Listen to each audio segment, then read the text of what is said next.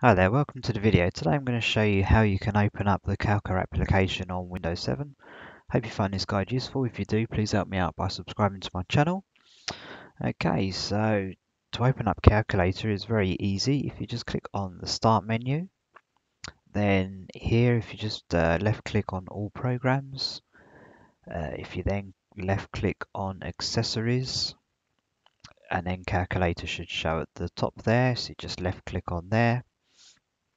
Another way that might be slightly faster is if you just click on the Start menu, type in CALC, and then you can launch the calculator that way. If you have any questions on this video, please post them in the comment below and I'll be sure to help you out. But thanks for watching and I'll see you in the next video.